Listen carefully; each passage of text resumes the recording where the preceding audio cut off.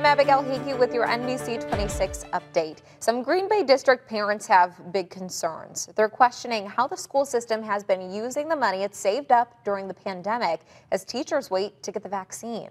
This is like a path to nowhere. You know, millions of dollars, and we can't even use it to support our families. So in that case, what are we interested in doing to support our families? They claim that there's no pathway to deliver this. And that was shocking to hear, frankly.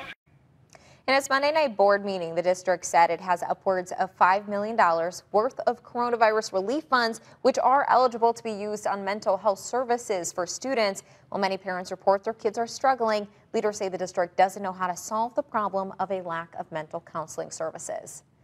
Here's one thing to be happy about this morning. After the Packers' heartbreaking loss Sunday, quarterback Aaron Rodgers says he is staying put and will be back with the green and gold next season. He told Pat McAfee yesterday he's not ready to say goodbye to Green Bay just yet.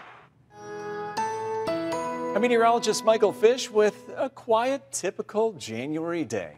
A few clouds at times. There might be a stray flurry or two. Otherwise, quiet today, quiet tonight. We clear out the skies through the night. Now, wind chill would be one of your stories today.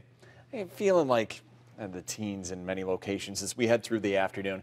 So a little bit on the blustery side, a little bit cool. That's just a couple degrees below average at 22. I'll call it a typical January day today. As far as tonight is concerned, it gets a little chilly, 2 above. Some of you may dip a little bit below 0.